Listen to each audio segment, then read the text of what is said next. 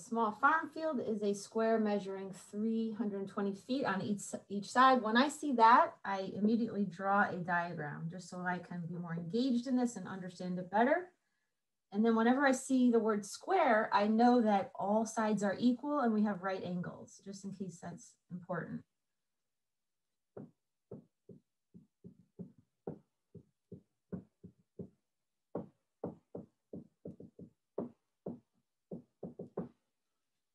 What is the perimeter of the field? And then next is if you double the length of each side of the field, what is the new perimeter? Oh, okay, so it used the word perimeter.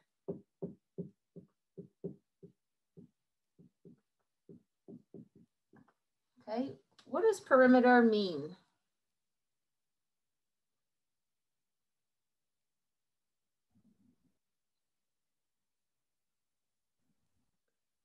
The outside.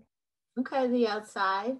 It comes from Latin, so we can literally translate it. So this is a math course, but I am going to teach you a foreign language. Math is like a foreign language, but there's a lot of Latin, there's a lot of Greek. So this comes from Latin. This means, peri means around, and meter means to measure. So when you translate it from Latin, it literally means to measure around. Okay, now think about any formulas that you know about perimeter.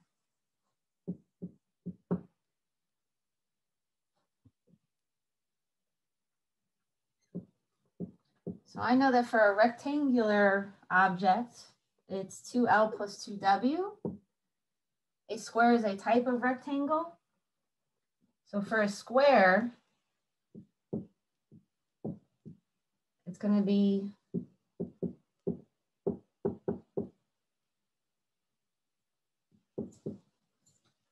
four times the side, right? If you do side plus side plus side plus side, you get 4 side. Now, the perimeter will be 4 times 320, which is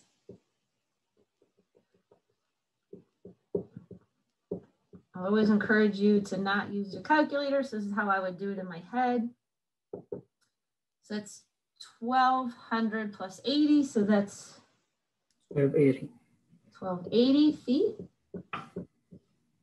Does it seem reasonable? Yeah. Yes.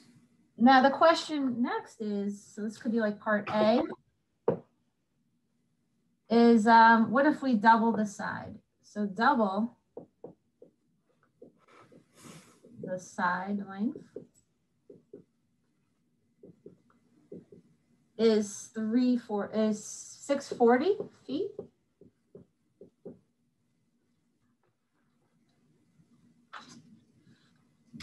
Okay, so then that would be the perimeter is equal to 4 times 640. Again, 4 times 600 plus 40. 1,600, 1760. Why are you doing 600 plus 40 and not just 640? Because I'm trying to show you how I do it in my head without a calculator. Because you distribute. So you will get 4 times 600. Oh, that's not 17. 4 times 600 is 2,400. And then 4 times 40 is, so this is 25.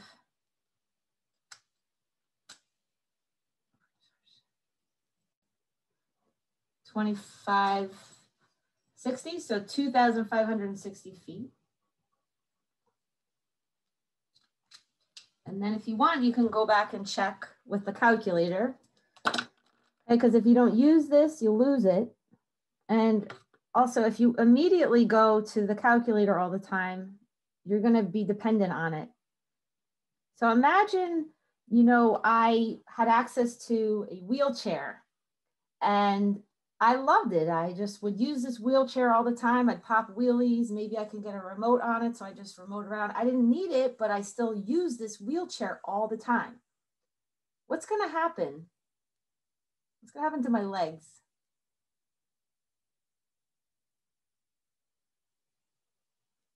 So I'm saying I don't need a wheelchair, but I think they're cool. I'm gonna use it all the time. I'm gonna start waking up, hopping in the wheelchair. What's gonna happen to my legs? They're gonna depend on the wheelchair. Yes, and I'm gonna lose my muscles in my legs, and they're gonna get weak, and I won't even be able to stand at some point because I'm not using my legs. Do you see the analogy though? You see where I'm going with this? What is this? This is like your wheelchair, okay? If you always go straight to this, you're not using this, and this muscle becomes weak. So when you're doing homework on your own, I can't be there with you to check, but I really want you to keep trying to do things in your head first, and then if you want, check it with your calculator. Because otherwise, if you don't use this, you'll lose it. All right, so there's that. Now we've understood the problem. We created a plan, right? We did a diagram, and I looked for formulas and equations, and I solved the equations. Now at the very end, can I check?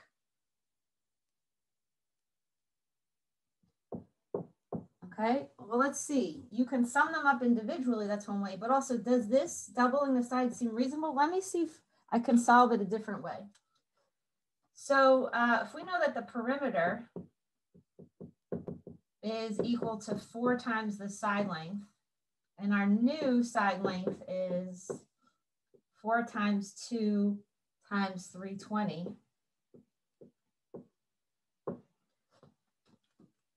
Then this would be now 8 times 320.